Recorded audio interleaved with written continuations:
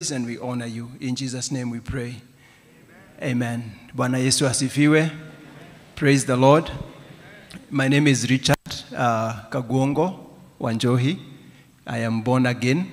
I love the Lord for saving me and keeping me and sustaining me this far. Today I was thinking about the salvation journey, and we were having a conversation in the morning, and I said, just at the nick of time, God saved me, and He prepared me for His work. Praise the Lord. And I'm happy to serve Him, and the opportunity to be here sharing His word, the opportunity to be here being ministered to. The Bible says the word of God is a two-edged sword. It cuts both ways. And we thank God for this opportunity. And we are in the month of March. We are progressing well. We started last week. We had the Christian Education Sunday. So we talked about, we were retelling, we were remembering, we were rekindling, if I recall well. So we are continuing with our annual theme, Let Us Go. We are going. We are saying we are not comfortable where we are as a church, as individuals, and we want to move on. We want to proceed on. And in the month of February, we talked about the famines of life. This month, the month of March, we are celebrating the death and resurrection of Jesus Christ. We are in the season of Lent. We are continuing with the 40 days of prayer and fasting, the David's fast. And as we do that, this month we are talking about Christ, our Redeemer. Jesus Christ, our Redeemer. What is redemption? The one who somebody pays a price and our debt is paid. So we are talking about Jesus Christ. When you think about the 4 lepers, God used the 4 lepers to set the Israelites free from the Assyrian captivity. And that same God, many years after, used Jesus Christ to set us free from the bondage of sin. Praise the Lord. And that is what we'll be talking about today. Today we are talking about the bondage of sin. And sometimes when we talk about sin, when we talk about bondage of sin, I know inside of us, there is that feeling of, oh, is he going to speak about that sin that I'm struggling with? There is that feeling of, is a preacher going to condemn me? And like I said, the word of God cuts both ways. And today we want to talk about that. And as we think about bondage, the bondage of sin, bondage and slavery are two and the same things. And so the Bible, some versions of the Bible will talk about bondage. Other versions will talk about slavery. So slavery to sin means that sin controls and directs us. And a slave has no will of their own. So if you're a slave, for example, when we had not gotten our independence, we were being controlled. We were under the queen. We were under the empire, the British Empire. We did not have a will of our own. And we could not decide, we could not make decisions on our own. And that is the same thing. When you're a slave of someone, when you're a slave of somebody, you have no much will of your own. You have to follow their will. So when we are a slave to sin, that means sin controls us. That means whatever we want to do, we are not able to do it. And we are subject to that sin. And as I share this word this morning, I will reference chapter 6 and chapter 7 and chapter 8 of Romans, which is what Paul tries, in the book of Romans, Paul tries to be real. Or he is real. He paints a true picture of a Christian. And I will talk about a Christian's journey. And in chapter 6, verse 16, he talks about slavery to sin. Verse 16, it says, "Do you not know that you present yourselves to anyone as obedient slaves? If you present yourself to anyone as obedient slaves, you are slaves of the one whom you obey, either of sin, which leads to death, or of obedience, which leads to righteousness.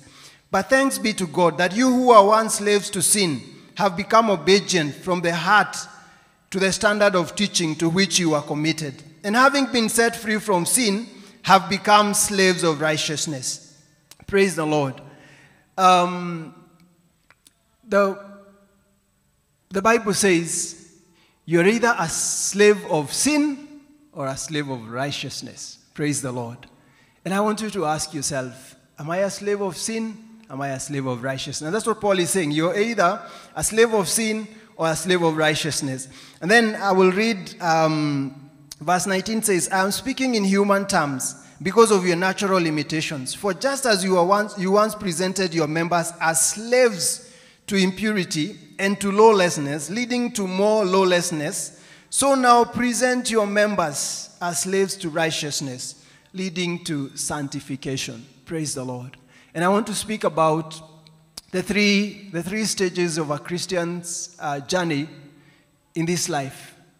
And I know they look very, theological words, but maybe I will try and talk of them in simple terms.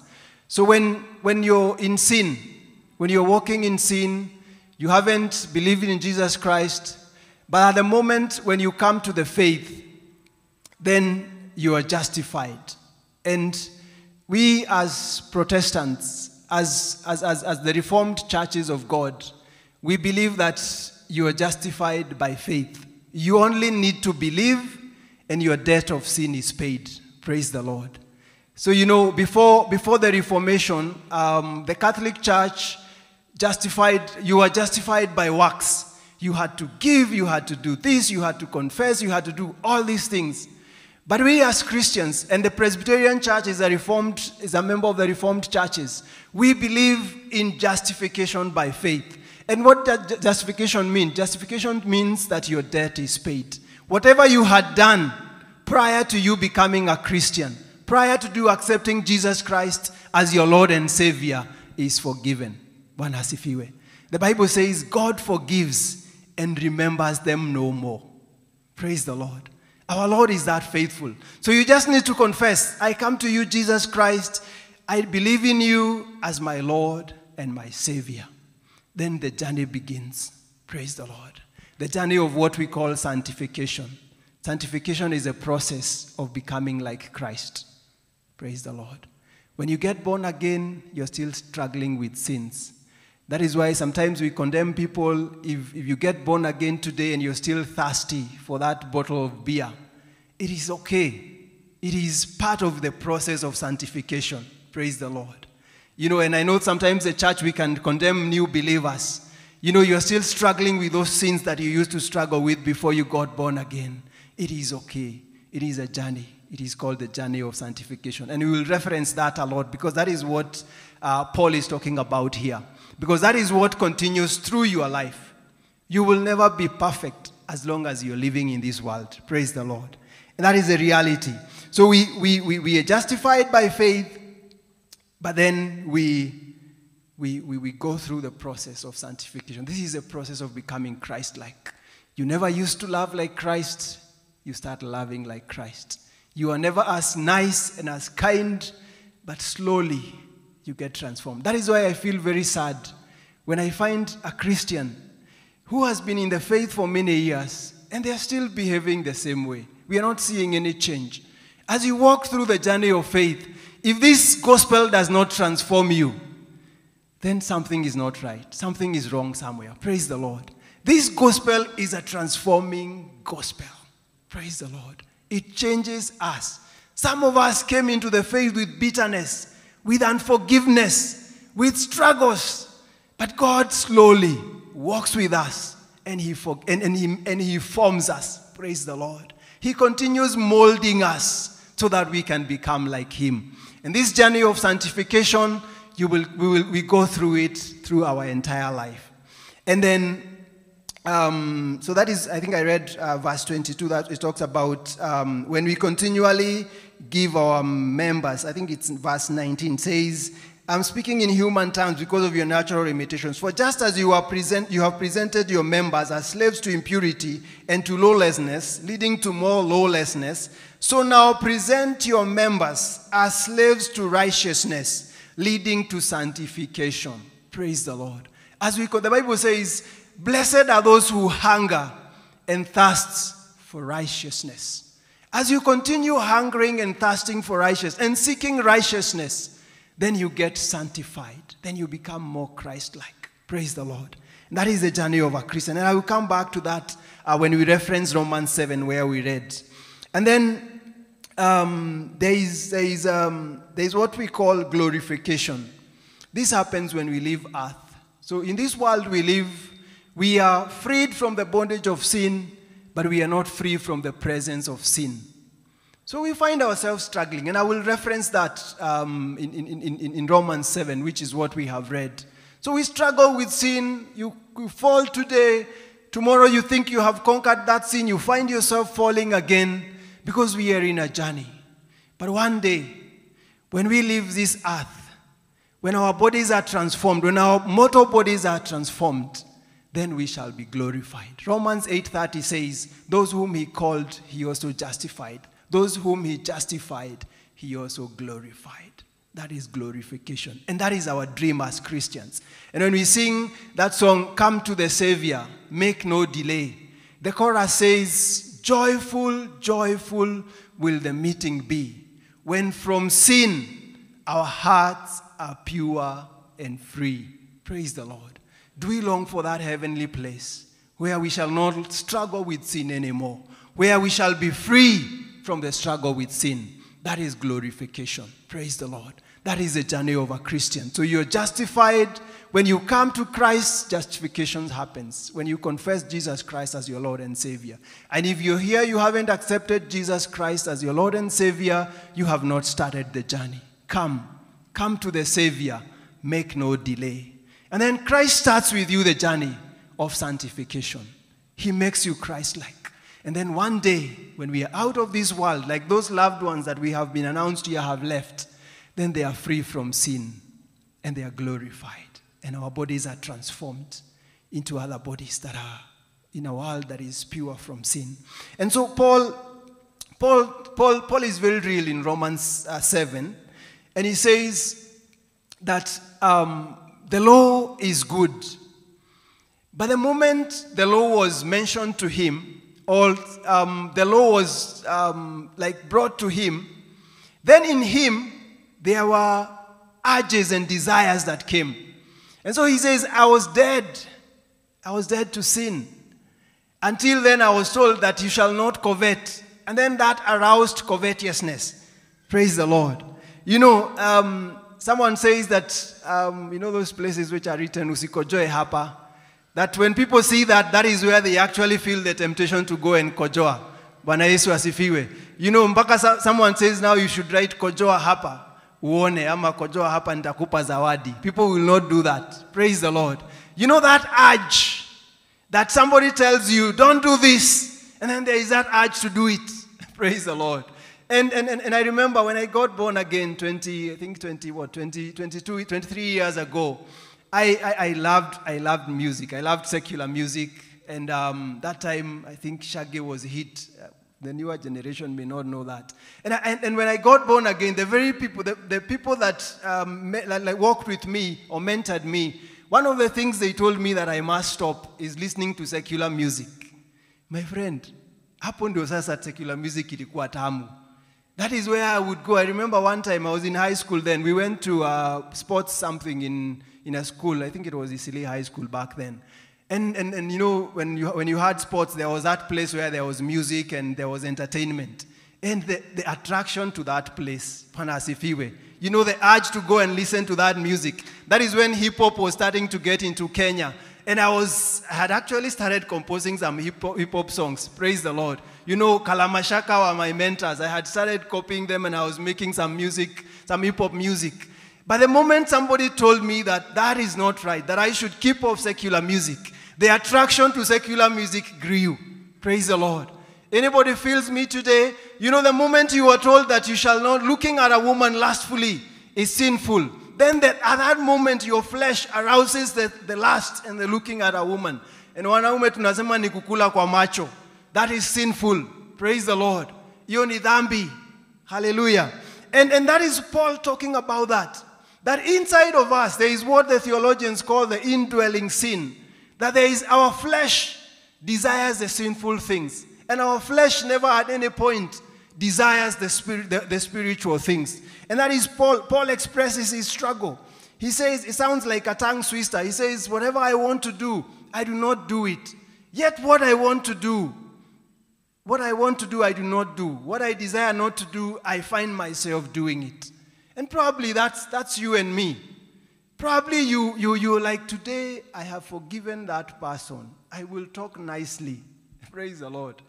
And then the moment you get to that office or that workplace, you find yourself talking badly to that person. Praise the Lord. You know, on Tuesday this week, we were going to serve Holy Communion with Reverend Pauline. And so I had carried the elements, and I had to report to work first, and then at noon I left so that we can go serve Holy Communion. And I'm usually very nice to the security people. Actually, nawasalimia vizuri, habari yenu, nini. But then I happened to work close to ABC. So I was dropping my wife so that she can proceed on to her place of work. And there was a policeman, so I had to park close to some gate. And those security guards, my friend, some of you, if you have ever been harassed by them, they came and harassed me. And that old me came up, and I looked at them. I told them, kwani nimefanya nini? Kusimamisha gari peke yake mnanipigia kelele. Then after that, I realized, my friend, that is your old self. You should have been nice to these people. Hata kama walikupigia kelele, na unajua bado mimi ni mzee wa kanisa, Holy Ghost filled, and I knew I was preaching today. Praise the Lord. But I found that old self, and I prayed to God to forgive me. Praise the Lord. And that is probably your struggle. You're struggling in that addiction. You really want to keep off. You're struggling, but you find yourself doing it. My dear sisters, gossip, mushene, you know, all that kind of thing. You wish you are not a gossiper. I will not be gossiping, but you find yourself doing that. Praise the Lord. Some of us are struggling with faithfulness with money. And you're here, you're saying, I will be very faithful with money. And then you find yourself struggling. And that is the struggle that Paul went through. Praise the Lord. And I stand on this pulpit and I say, I am not perfect. And I love a song. There's a song by some guys called Casting Crowns. And I love that song. They talk about, you know, stained glass, glass, not grass, masquerade. You know, they talk about the way when you come to church, all of you look perfect. You know, all of you look holy, righteous, watu wazuri, people that have not sinned.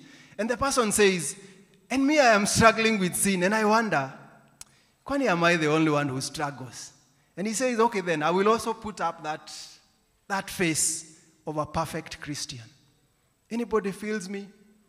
You've been struggling with sin, but then everybody in church looks so perfect. You know, you guys look nice. Kwanza nasikia your silence. You look perfect.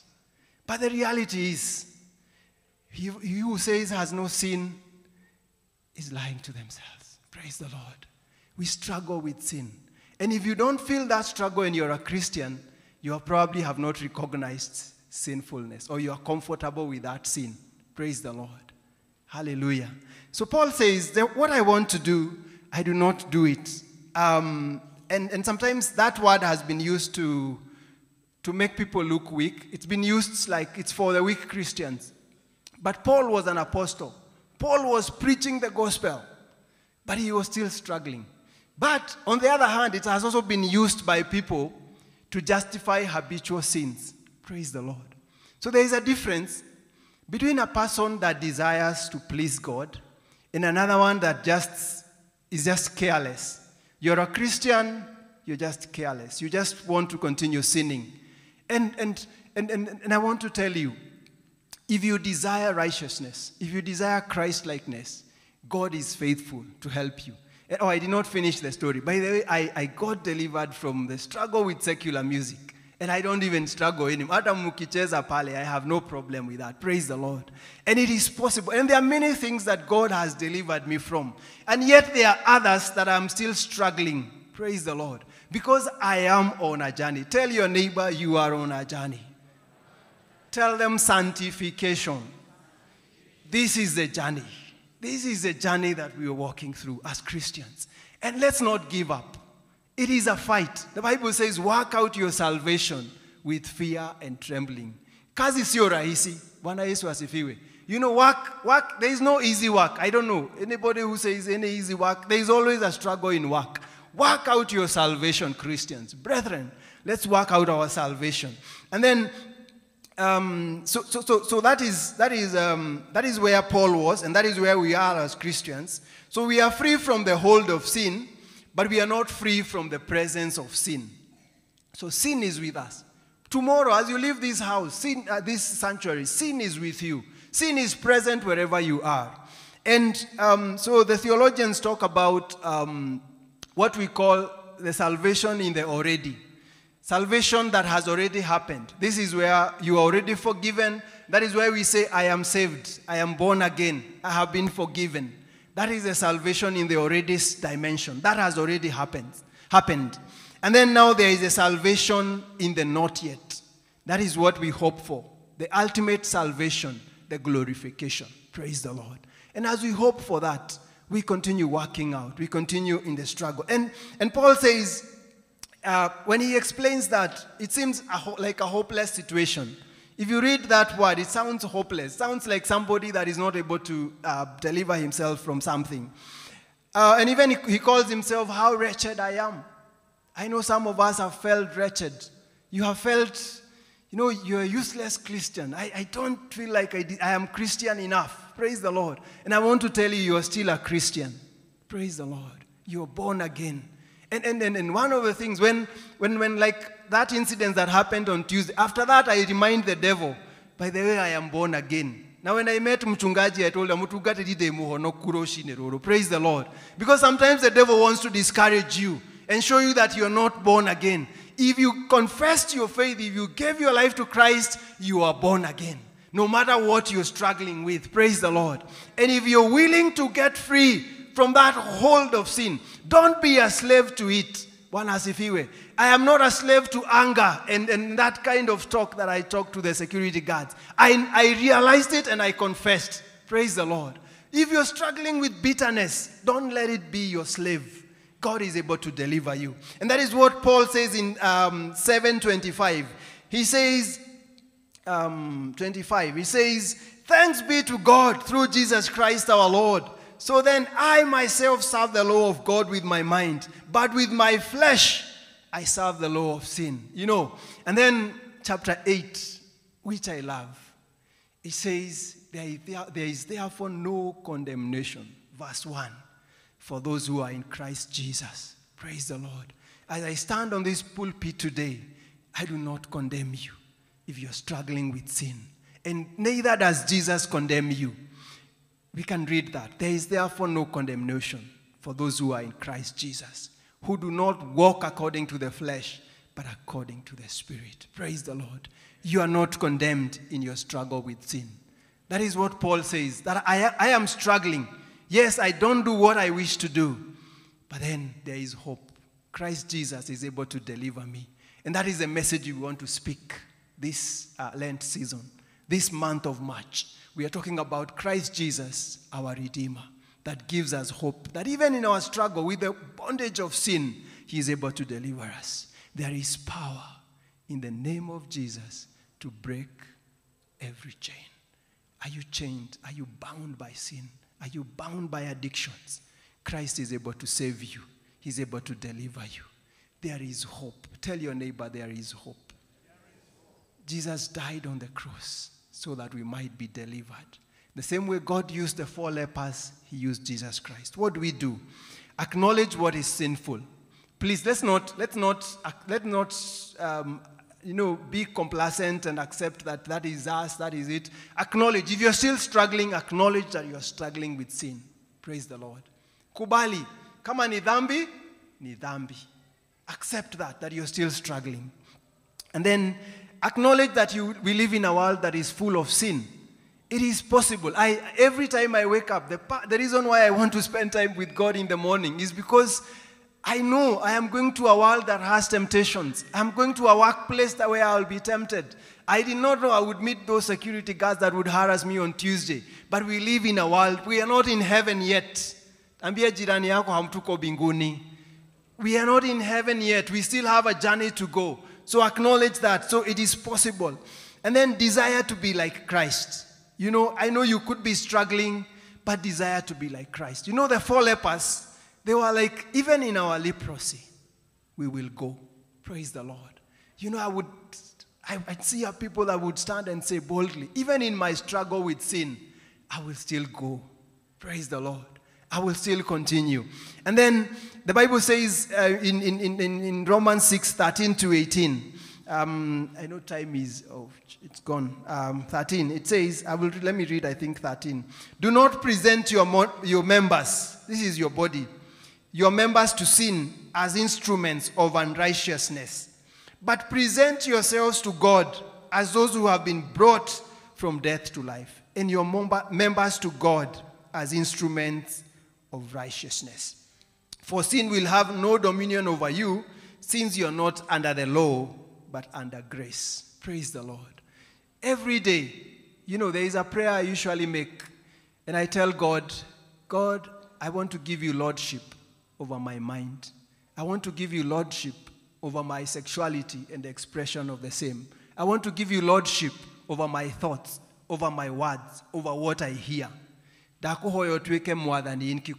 know, that the Lord would be Lord over your everything. Where you go, what you do, what you say, whatever it is that goes through you, that the Lord would be the Lord of it. And this is what Paul says. Present your members as instruments of righteousness.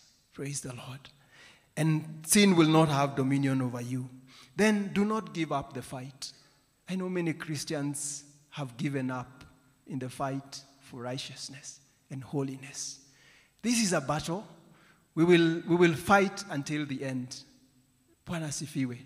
And at the end of it, then we will say, it's been a worth battle. It was worth the fight, when our bodies will be glorified and we will be free from sin.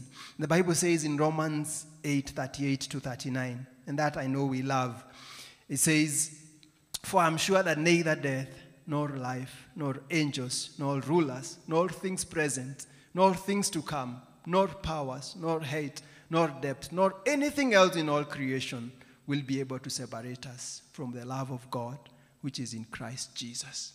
Not even your struggle with sin will separate you from the love of Jesus Christ. Praise the Lord. Do we desire righteousness? Do we desire to walk in holiness?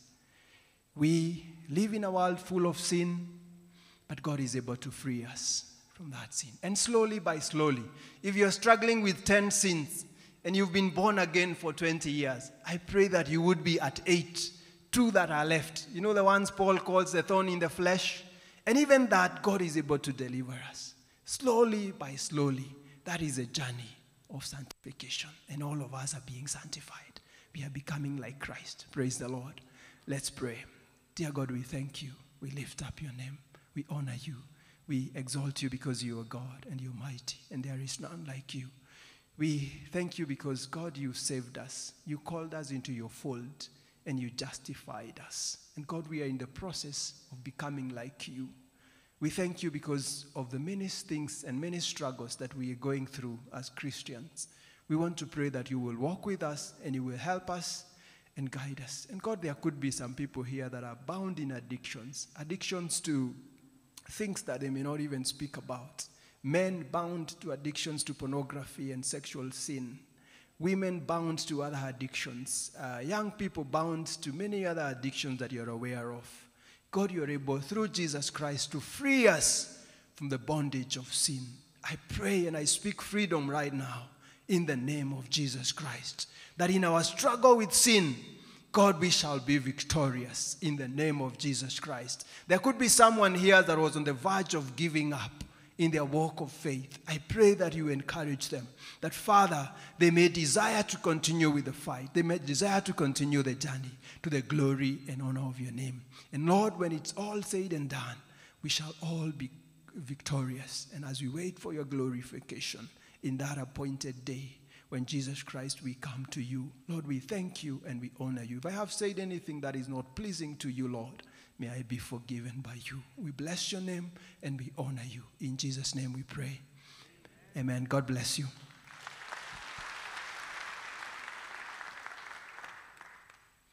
It's okay. Okay, thank you.